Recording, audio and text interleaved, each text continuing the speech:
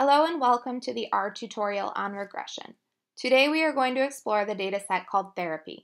This dataset has two variables, the patient anxiety level and the patient satisfaction level with their therapy. We are going to see if patient anxiety level can predict patient satisfaction level with the therapy treatment.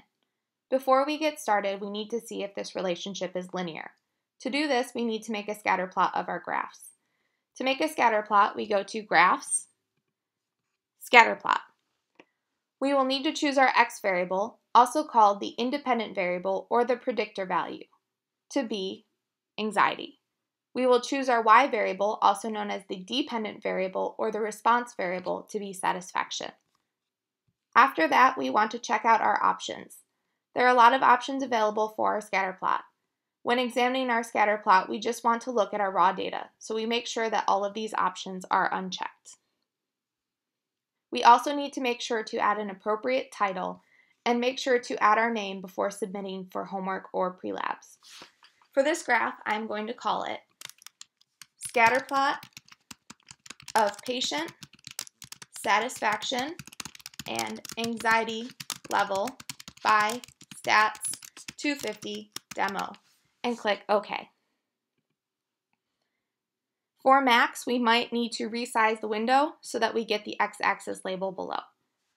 We see a moderate negative linear relationship with no obvious outliers, so linear regression seems appropriate and we'll proceed with our data analysis.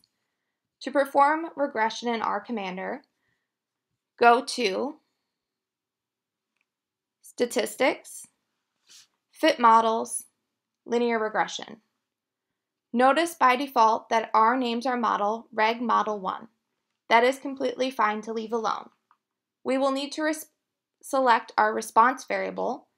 Remember that this is our y variable or dependent variable. For our example, we need to use satisfaction. We also need to select our explanatory variable, also called the x variable or independent variable. In our example, this is anxiety. After choosing our two variables, we can click OK. Below is our linear regression output. Our intercept is given by the value 146.449 and is labeled intercept in the output. Our slope is given by negative 37.117 and is labeled by the variable name of the explanatory variable, which in our case is anxiety. We also have the two-sided t-test for testing whether our slope is significantly different from 0. Below, there is also an f-test statistic. When we only use one explanatory variable in our regression model, this is also testing whether or not our slope is significantly different from 0. One thing to notice is that our output gives the multiple r squared. In this class, we will use this as our r squared value. From this, we can solve for our r value by taking the square root. When we do go from r squared to r, we always need to remember to check whether our r value should be positive or negative. We can do this by looking at the direction of our scatter plot, ours was negative, or by looking at the direction of our slope, which we can also see from the output is negative.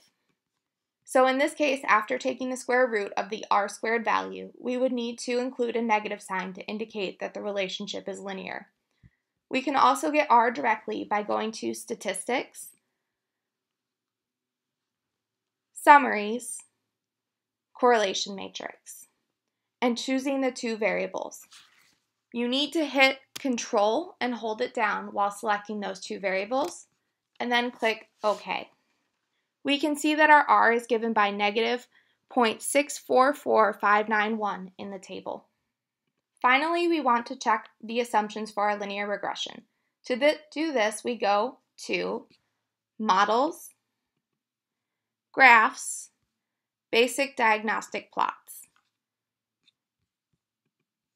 We will get an array of graphs. We are mostly concerned with the top two, residuals versus fitted and normal QQ plots. First, looking at the residuals versus fitted, we have the residuals are shown on the y-axis. This is the observed value minus the predicted value. And we have the fitted values, or our y-hats, given on the x-axis.